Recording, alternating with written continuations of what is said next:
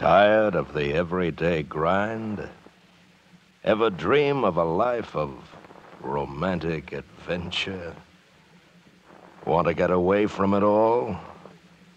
We offer you Escape.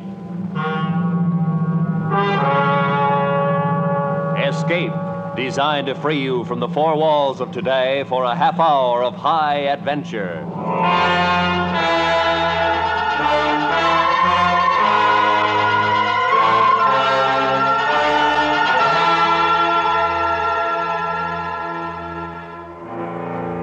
You are high on the frozen slopes of a great mountain, terrified and caught in a blizzard, while the thing for which you've been hunting has suddenly become the hunter. And if it finds you, then for you and your companions, there can be no escape. So listen now as Escape brings you Anthony Ellis's exciting story, The Abominable Snowman.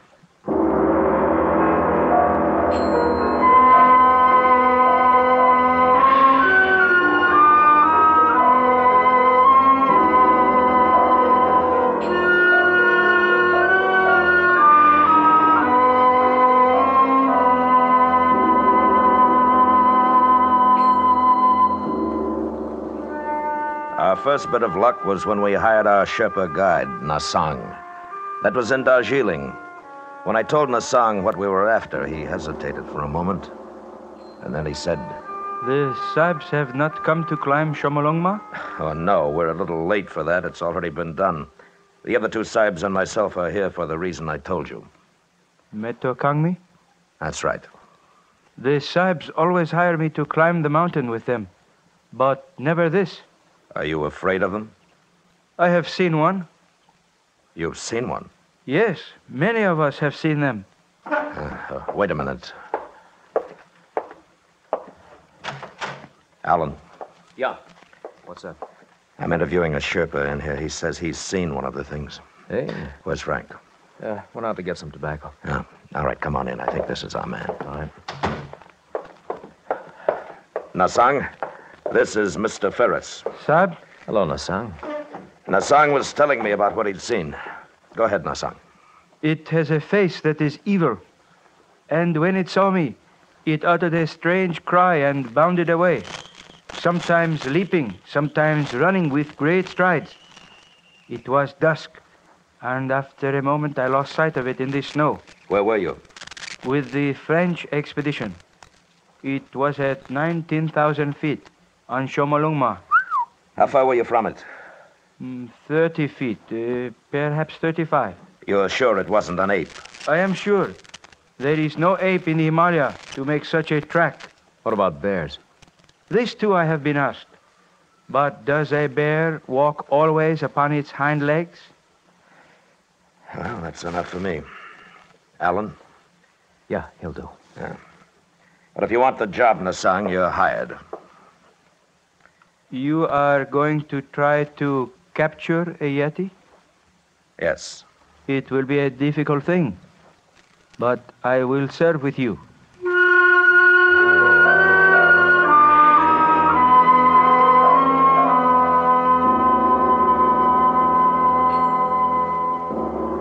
Yeti, Wild Man, Netokangmi, Abominable Snowman. That's the name the natives had for the things, and Alan Ferris, Frank Davis, and I were going to try to get one. We'd all done some climbing, but climbing was secondary here. Expeditions since the beginning of the 20th century had heard of the Abominable Snowman, observed their tracks, and one or two white men claimed to have seen them. Great ape, bear, monkey, wild men, we didn't know, but we were going to find out.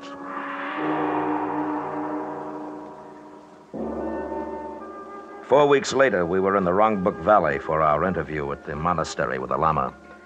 The journey from our base had been uneventful, the weather was good, and our spirits were high. From the Lama's window, we could see the great peak of Everest in the distance. Why, gentlemen, do you desire to capture Netokangmi? Because, sir, we believe it will be an invaluable aid in our prehistoric research. That is, if these things are in any way human. And for this reason, then, you have formed the expedition? Yes. You are all familiar with climbing? Yes, we are. You would need to be. The Yeti move at high places, dangerous places, so my people tell me. Also, the monsoons are arriving in a short time. I understand that. Then do we have your permission to investigate in the valley and beyond? You have my permission. Oh, thank you. Appreciate it. There is one point, however. I must request that no wild animal or being in this valley be shot. Our religion does not allow it. We'll respect your wishes, sir. Now, may I ask you one more thing? Of course, my son. Do you believe in the existence of Metokangmi? I myself have never seen them, but I know that they live here, above the valley, on the goddess mother of the world. It is also true that at least 5, and possibly more, inhabit the upper Rongbuk and its glaciers. Thank you. Do you have porters? Our guide Nasang is hiring them now. Yeah. I trust that he meets with good fortune.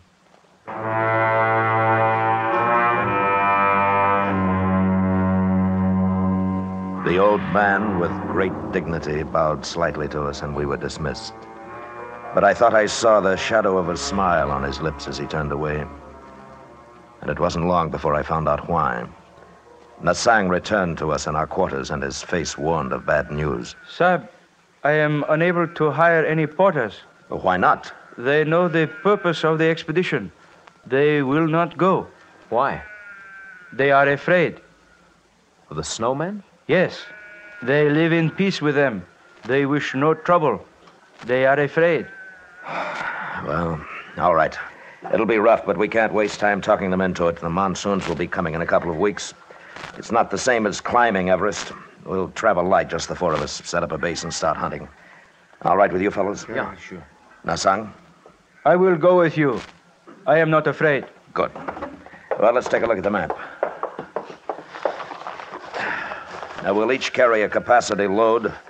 We should be able to make this point below the glacier in 2 days. That's 16,000 feet. And if our abominable snowmen are in the vicinity, we've got 2 weeks to find them. When do we start? Tomorrow. Good. Well, that's it. Paul? Yes, Frank. One thing. What do the natives mean when they say they don't want any trouble with the things? Superstition, probably. Oh, no, Sahib. It is not superstition. It is because the Yeti are cannibals. That is why the porters are afraid.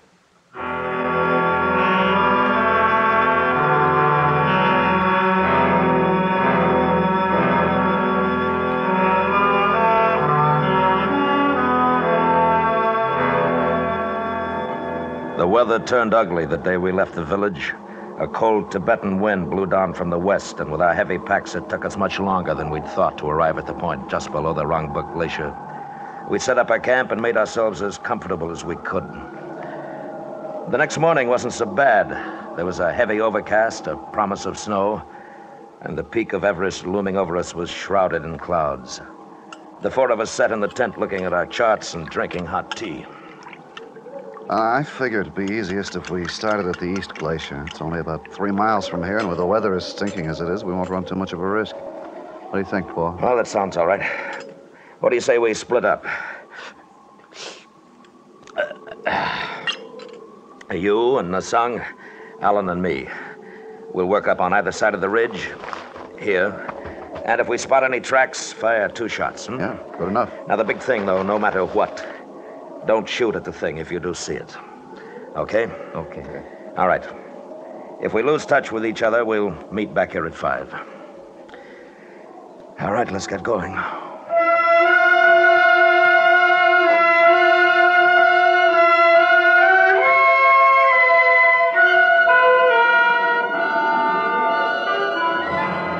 We'd left the base at 6 that morning, and the going was rough. Alan was pretty well shot by the time we got to the 17,000-foot mark. He was having a tough time breathing, and the wind had come up again. And with it, a fine, powdery snow that blinded and choked us.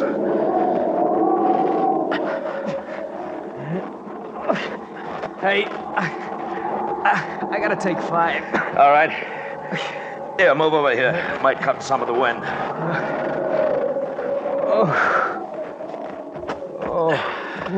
Oh, that's better. Oh, we might as well start back for the base. We couldn't see anything in this anyhow. You know, right now, I don't care whether we do or not. This is good weather. Wait until the monsoons start. No, not me. Oh, I'm cold. I've never been so cold in all my life.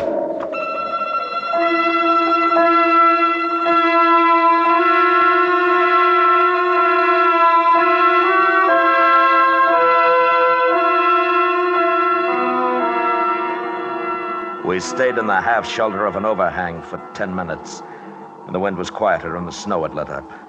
I noticed that the tracks we'd made coming into the shelter were gone now, but we didn't have any worry finding our way back. I figured that Frank and Nassang had met pretty much the same thing on their side of the ridge, and we'd meet them at the base. So Alan and I picked ourselves up and started off. Boy, I thought I was in pretty good shape, but up here, boy, I'm nothing. Paul, I'm tired again. We'll just take it easy going down. You haven't got frostbite, have you? No, not yet, but What? the left there. Yeah, They're not our tracks, are they? not unless you took your boots off on the way up. Must have just passed by. It must have seen us. Yeah. Come on. We were looking at a set of tracks newly made in the fresh snow, and they'd passed so close to our shelter that the thing must have known we were there. They weren't the tracks of a bear or an ape, but more like a splay-footed, naked foot. The tracks of the abominable Snowman.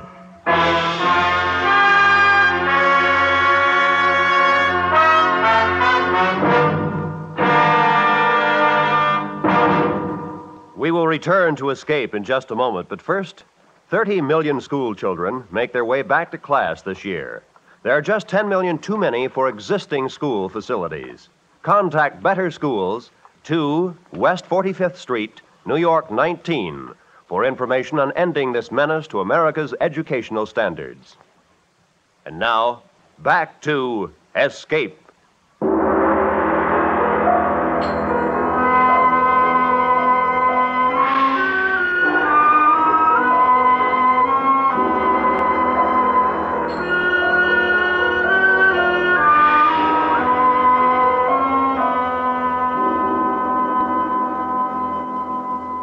We began to follow the tracks, and for a while, perhaps 150 yards, it was easy.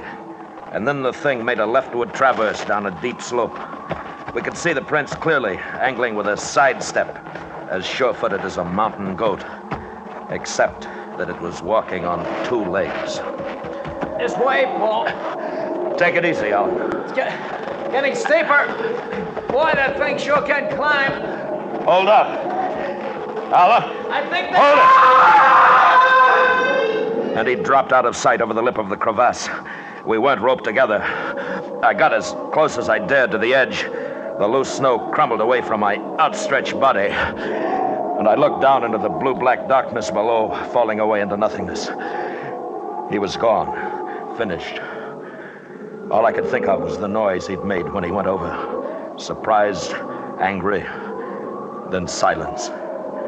The crevasse might have been 500 feet, or 5,000. Snow started to fall again. Big flakes this time and wet.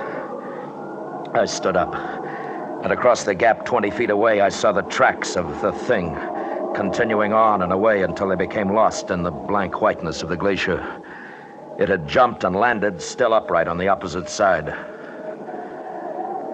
I went back to the base, and an hour later, Frank and Nassang returned. I told them, and we were quiet for a long time. Then... Paul, are we going out again tomorrow? Why not? I just wanted to. We should go back. It is an omen. I tell you, he was going too fast. He didn't have a chance to see the crevasse. That's not an omen, it's bad sense. Metokangmi cannot be caught. We'll catch him. But there are only 3 of us. If we had a few more men... I tell you, the thing was so close that if we'd looked up at the right time, we'd have seen it. You think I'm going to give up now? Next time we'll get it. There was no chance to get Alan out, huh? No. You think if we went back... Listen, you think I don't want to? He's gone. I tried, but he's gone. Okay. Okay. Wish that wind had let up. Maybe by morning. We'll try again tomorrow.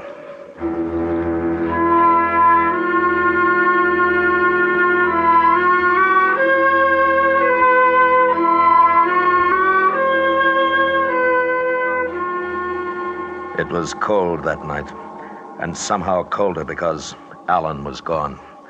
I heard Frank tossing around, and I knew he was thinking about a body, broken and lonely, lost somewhere in a deep and dark place. In the morning, the 3 of us packed our gear, camera, food. It was a light pack, and we started up again. This time to a crest above the ridge. It was tougher than it looked, and we weren't even halfway up before we had to rest. And as I looked to the west, I saw clouds boiling up. Not white, but somber, threatening. And below, the valley looked grim, ugly gray. And then the sun was gone. And we kept on going up. And then I had a strange feeling. It was nothing I could see, nothing I could hear, only a sensation of being watched, followed. Wait a minute. See something? No. I have felt it too, Sahib. Something following us? Yes. It is Metokangmi. How do you know? It can be nothing else. At this height, there is nothing else that lives. Maybe it's curious. No, don't turn around, Frank. Listen. When we get up to the crest, you 2 flop down. Stay in sight of the slope here. What are you going to do? Move around the hump and watch. If it thinks we're all together, it may come close enough to give us a chance to get it. You better watch your step. It looks nasty. I will. Now, come on.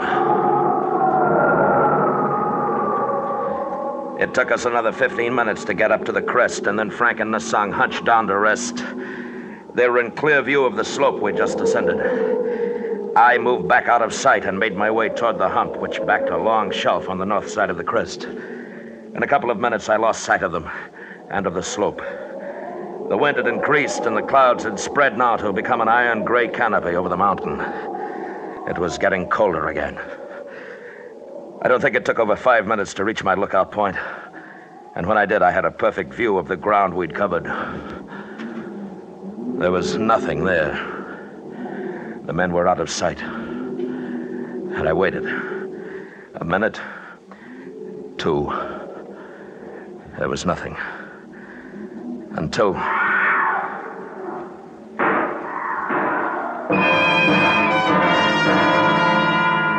It came, carried on the wind, a cry and then shots. I scrambled back to where I'd left them. And when I got there, Frank was lying on his back. And I couldn't look at what was left of his face. There were terrible deep rents in his clothing, and he was dead. Nasang lay huddled a few feet beyond, a gun in his hand. Sahib. What is it? What? Metokangmi. It came from behind us. Before I could draw the gun, it killed. Then it sprang at me. It is strong, Sahib, with the strength of 10 men. All right, can you sit up? My leg, it struck at me, my leg broken.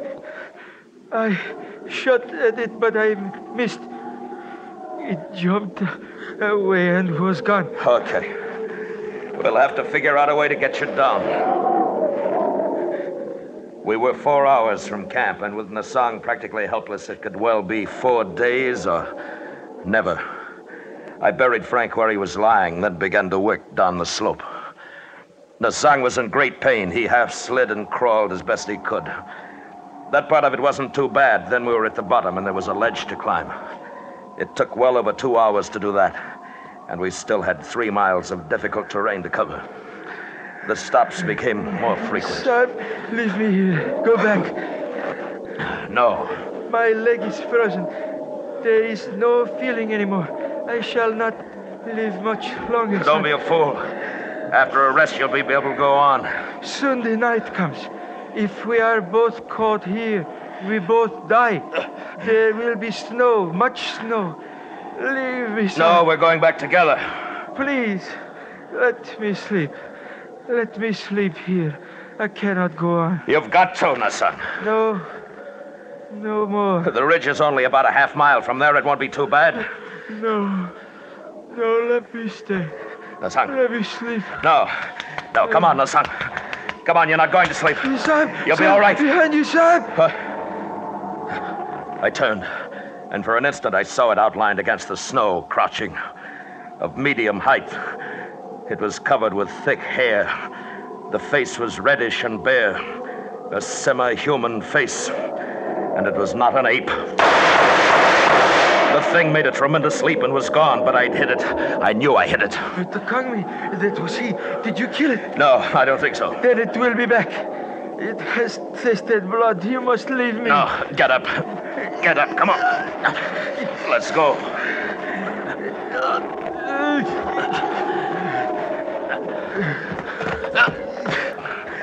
Nasang!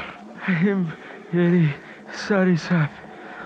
Will you ask the Lama to make a prayer for me? Sure. Sure I will, Nasang, but... Give my pay to my wife in Darjeeling. I'm sorry, Sahib. I die. Nasang? Nasang?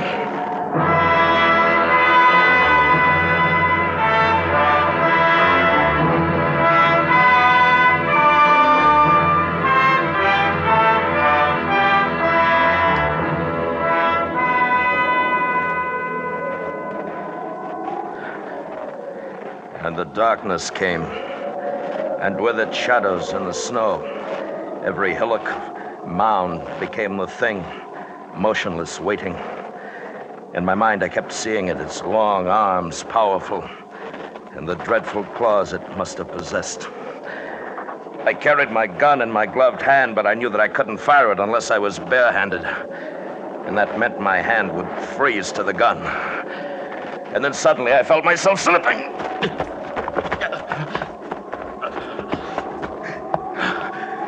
It was a short incline, but when I reached the bottom, the gun was gone. I'd lost it. I've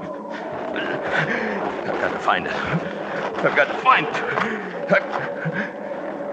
And I saw a glint of metal in the snow 10 feet away. And at the same time, above me at the top of the bank, the thing. It stood swaying a little, looking down at me. I moved slowly, inched my way toward the gun. And as I drew closer, I kept my eyes looking up. But it didn't move, only stared down at me. And I thought I saw its little eyes glittering. And I thought, if the gun's frozen now, if it's frozen, doesn't fire. And I was nearer to it, near enough to take off my glove. But that moment in which I'd have to bend to pick it up, that's when it would leap down at me, tear my throat out, tear, and I had the gun and I pulled the trigger.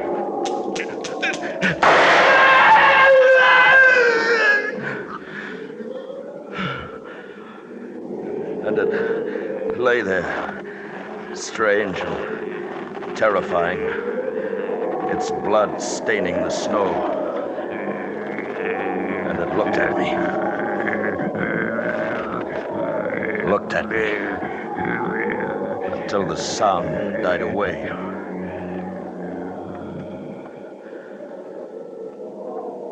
It was dead, but the eyes kept on staring. It must have been the shots that loosened the snow and ice on the ridge above. I heard the sound, and I ran. Run!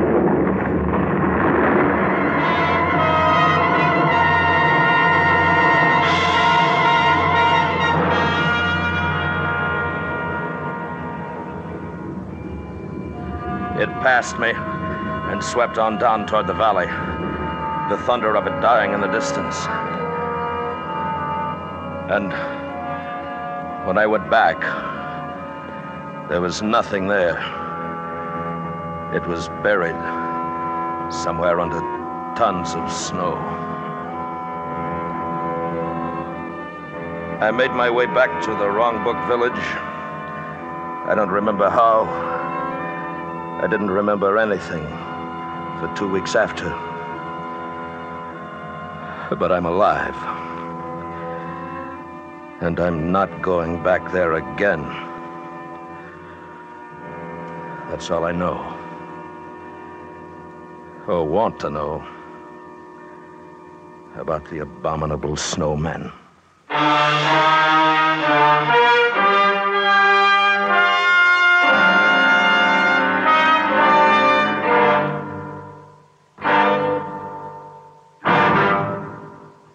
Escape has brought you The Abominable Snowman, written and directed by Anthony Ellis, starring William Conrad as Lane. Featured in the cast were Anthony Barrett, Hy Averback, Jack Crucian, and Edgar Barrier. The special music for Escape was composed and conducted by Leith Stevens. Next week.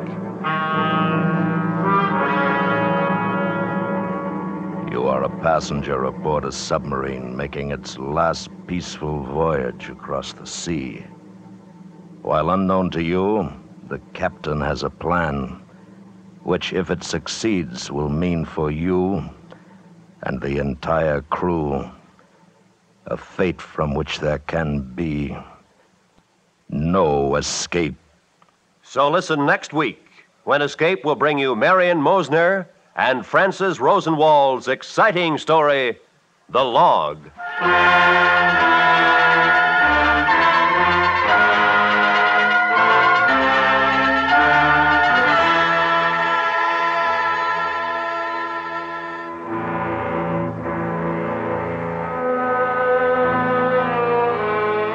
You're headed in the right direction. The station is right. The network is right, too. Check all timepieces and then check your local radio schedule. Let's have no slip-ups. Everybody wants to hear the Jack Benny Show right from the beginning when it returns to CBS Radio tonight. This is Roy Rowan speaking.